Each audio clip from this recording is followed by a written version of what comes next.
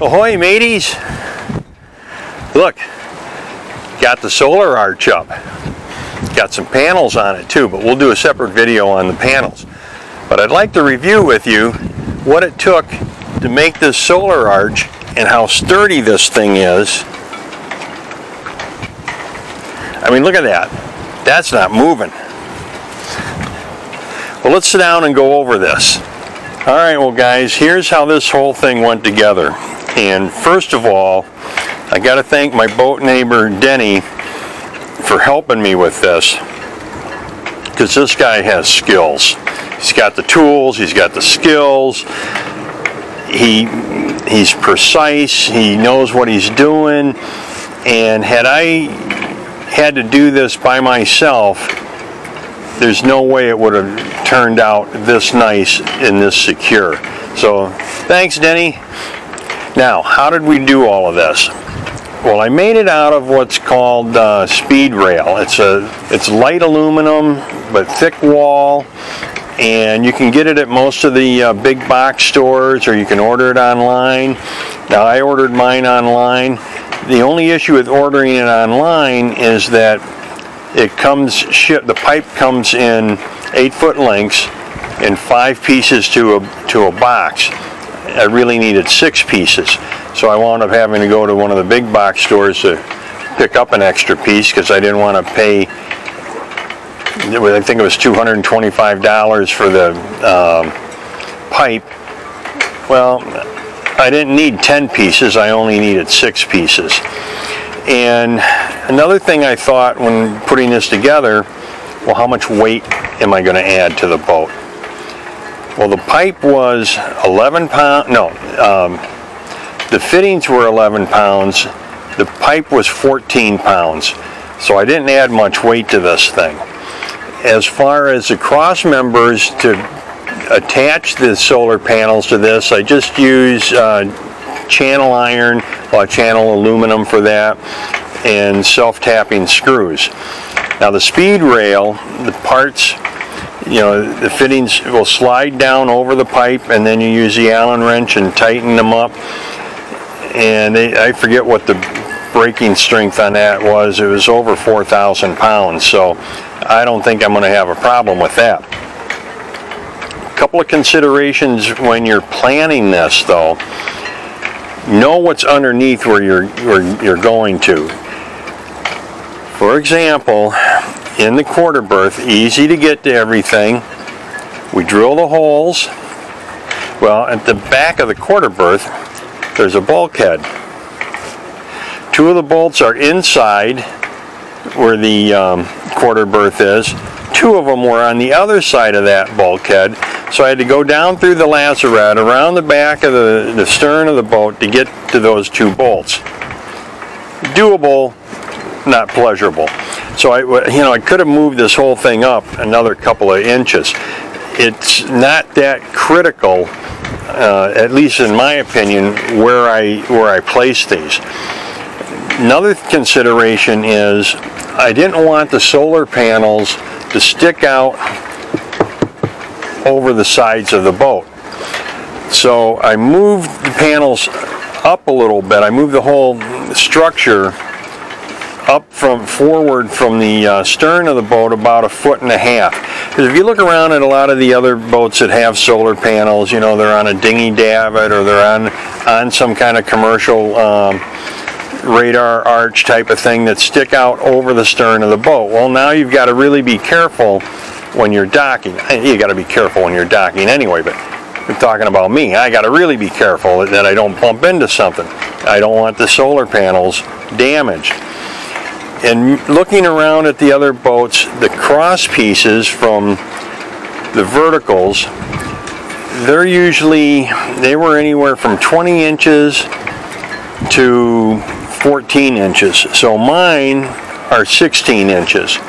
And you can see, look at this. This is secure. I don't think this is going anywhere. The most time-consuming part of this, and where Denny's expertise really came in handy, was getting the first piece set and realizing that there are really no flat surfaces on a boat, especially this one.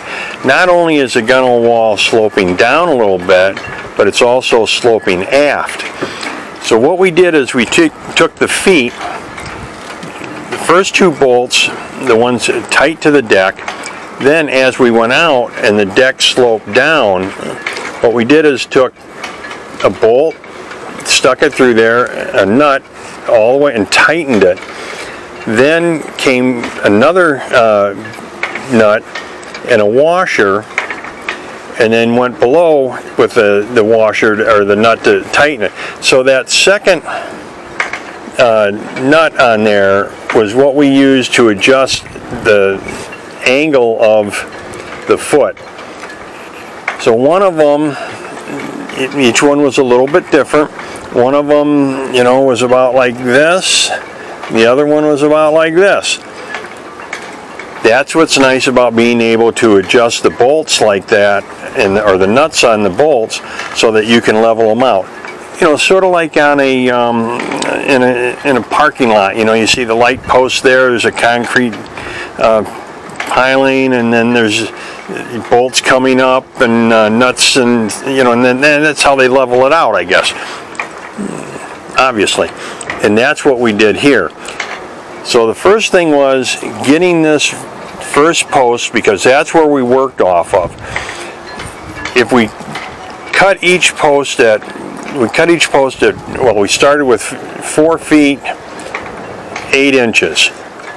Now the next one, it sloped down a little bit. That one need to be, I think, 4'10".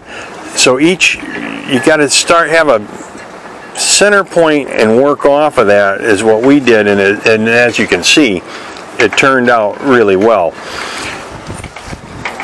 Getting everything square with the level is almost impossible because we're in the water, the boat's moving. Now if it had been a windy day like today, there's no way we would have been able to do it. We had a pretty calm day.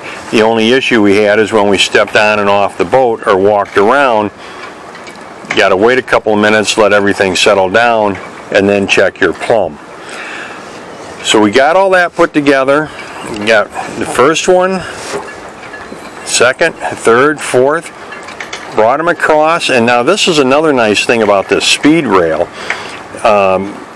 The 90-degree angle ones at the top, if you're off a 1/4 of an inch or an 1/8 of an inch, you're okay. Now if you're off more than a 1/2 inch, I think you're going to have a little bit of a problem, but you can adjust those, the height of that a little bit, and that helped us balance this. I mean, when you look at the solar panels now, they look pretty darn square. I mean, they're level. And what I want to do with it now too is I'm going to take part of that, almost like to be part of my bimini. I'm going to put something in between the panels because I didn't want to put them too tight to the backstay, because you know that can move a little bit.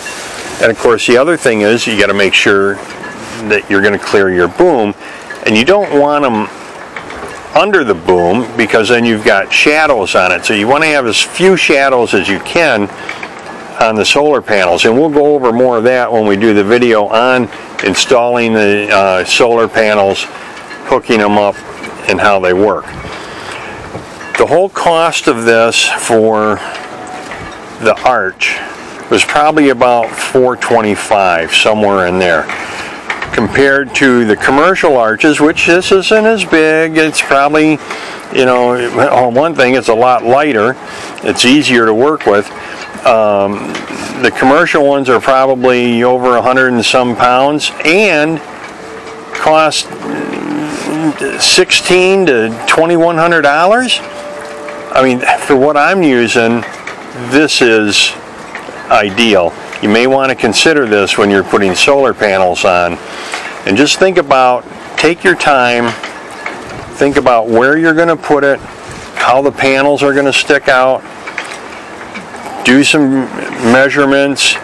Like I had taken some pieces of 2x4, borrowed a couple of pieces. I just clamped them to the sides of the boat and got an idea of how things looked.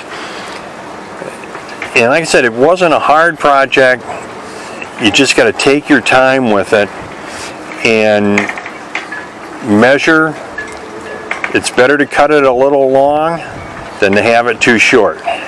Anyway, guys, that's what there was to this. Happy and safe boating to you, your family, and friends. And let the sun shine.